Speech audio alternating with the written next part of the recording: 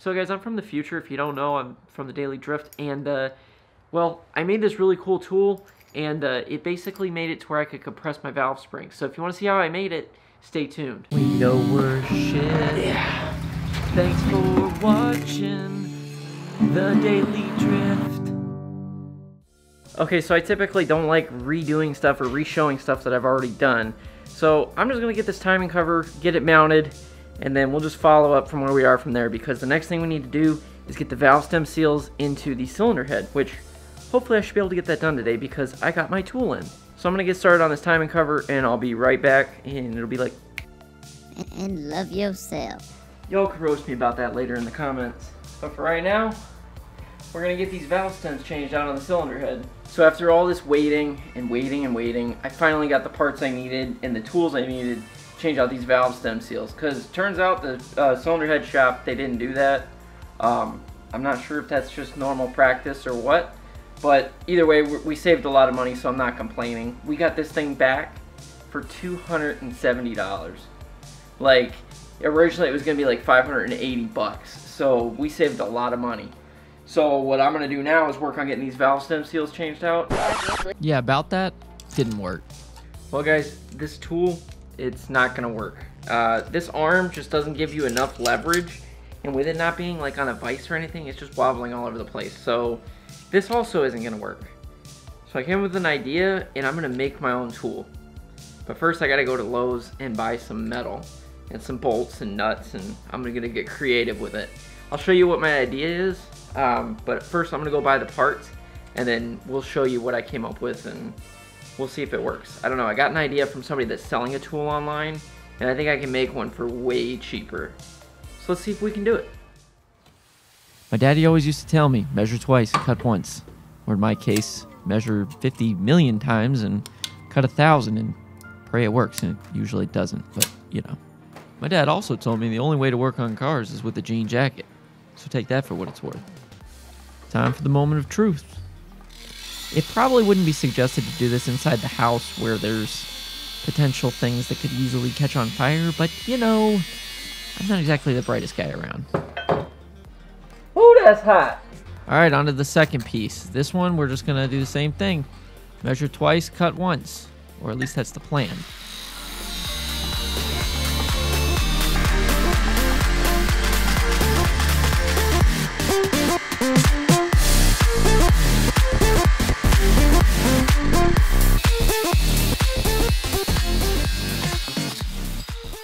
Alright, so now all I'm doing is deburring the edges with the grinder, basically just using a little flapper disc, just knocking back all those edges so I don't get cut, because if I ever handle this tool without gloves, which I probably will, I'd rather not get cut. Just saying. Now ain't that just a shiny hunk of metal? Gorgeous. So smooth. It's like butter on a Sunday morning. So I shouldn't be allowed to carry hammers.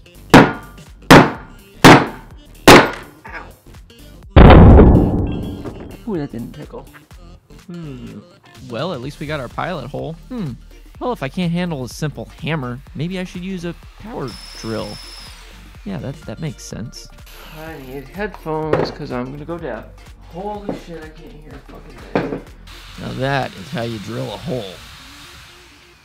So that should be able to slide over the stud without any issues. That's how we know it's the right size. So I finally found my step bit, and it made this job a hell of a lot easier. Once I got it all drilled out as far as I could, I just took a file and went to town. And well, you know me. If there's a hole, I can't help but file it. I just kept filing and filing and filing, until I couldn't file anymore. So I just took that flapper disc and I flapped the hell out that bracket until eventually it started shining a little bit, because last thing I want is a cut fingertip. I cut my fingertip, so I don't want to cut my fingertip anymore. That is all. So now we have these really pretty looking brackets, right? Yeah, you see those beautiful holes? Those are perfectly circular, right? Anyway, you're going to take a bolt, like this one, it's pretty long, and this nut. And what we're going to do is we're going to thread this nut on this bolt. It's going to take a while because it's a long bolt. Then you're going to have something that looks kind of like this. It's kind of like a weird looking propeller. Then we'll thread on another nut, and then we'll put the other plate on top with the smaller holes. Big holes on bottom, small holes on top. It's pretty simple, I think. But this is the basic design. But before we can go and use this tool, we need to go and remove the valve springs. So let me show you another tool that works really well.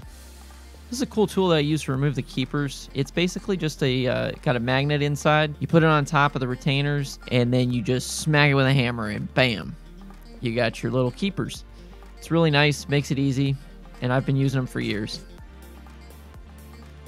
So next, just pull the valve springs out, and then we'll pull the valves out and take a look at them.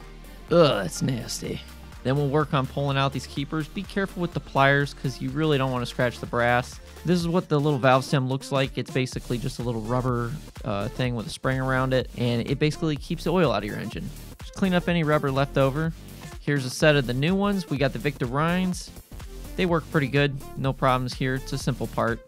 We're just going to lube it up with some oil and pop them in place. Next, you got to make sure that you use a rag or something soft underneath before you install these.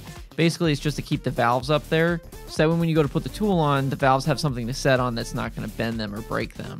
Then just put the valve springs back where they originally came from with the retainers on top.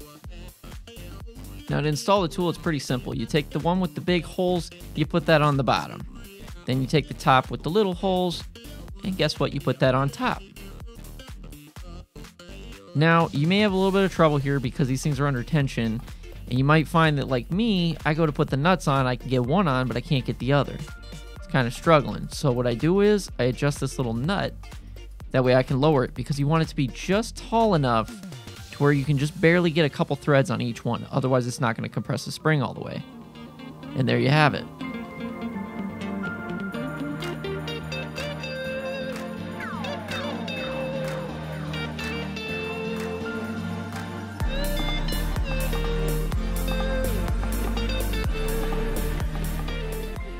Okay, this is the part you have to be careful.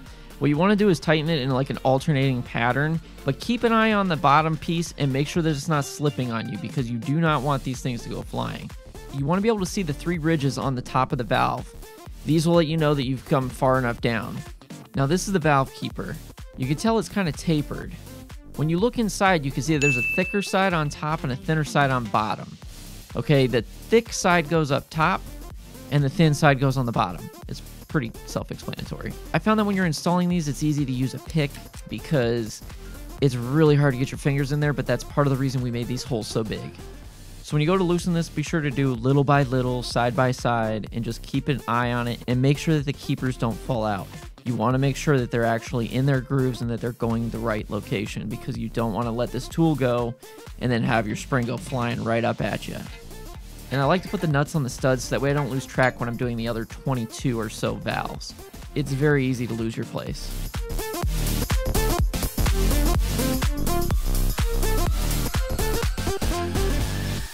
So guys, there you have it. This took me all night, all day. I've tried so many different things to try to make this work, and everything I tried just wasn't working. It turned out that I just had to make my own tool.